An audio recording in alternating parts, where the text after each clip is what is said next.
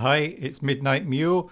I thought I'd like to make a short video about small talk, as it's something that, as far as I know, most Aspies struggle with. And I thought if I explain why it's difficult, at least why it's difficult for me, then it might help some neurotypicals out there that need to deal with Aspies. So first off, what is small talk? What do I mean by small talk?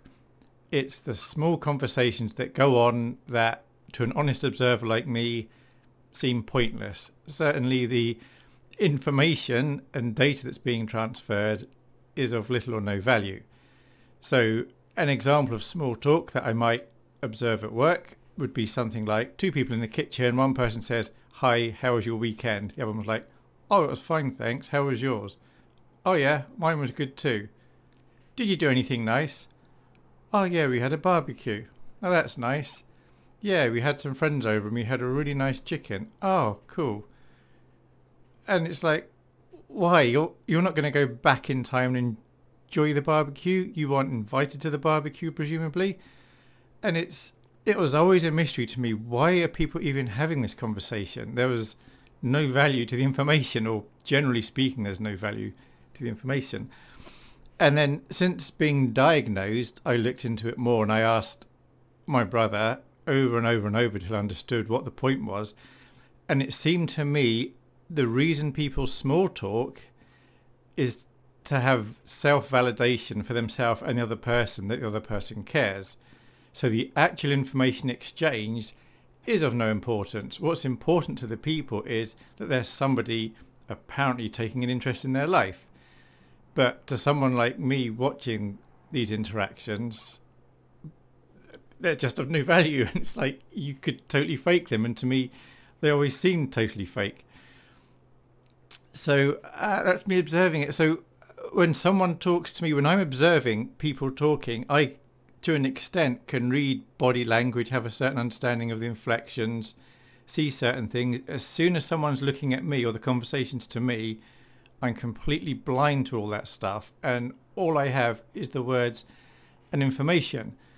So supposing I'm at work and I'm busy thinking about something, I'm solving a problem in my head, I'm deep in thought, I can think of one thing at a time.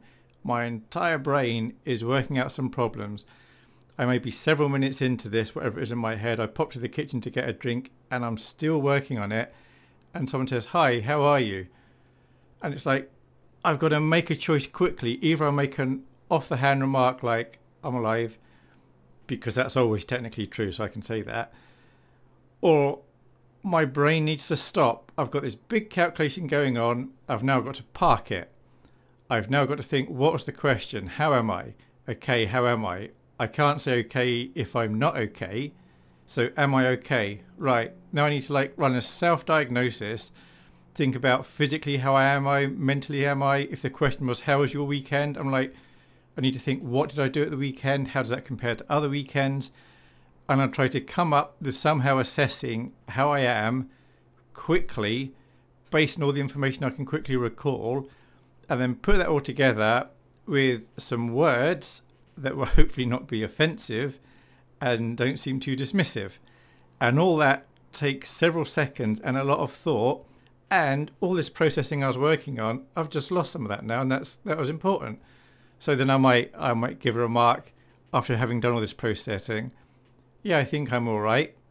And then I know, you're supposed to ask it back. That's why they ask. So I'll say, "How are you?" And if I'm lucky, they'll say, "Oh, I'm fine, thanks." And I can say, "Oh, that's good." And by then, hopefully I've got a drink and I can walk out the kitchen and I can try and reload onto my brain what it was I was working on. If I'm unlucky, they will then try and start up a conversation and tell me about the weekend or something. And I'm just trying to get back to what it was that I was trying to work out. And that's why I struggle. Aspies tend to be honest. You can't ask us a question and just expect an answer that's socially acceptable if it's not strictly speaking true. Now, if I went to the kitchen, even if I was deep in thought and someone said to me, "Hey, guess what I found out the weekend?" and they came out with some really interesting piece of information, all right, that's right, you can engage me now and I'll have a good conversation about that. I'll think about what they said. I might store it, might check something out for later. I might have something to add to it. But just hi, how are you? How's your weekend? How's your family? These are all very difficult questions for me. So I think that's it. I just wanted a very short video. That's small talk.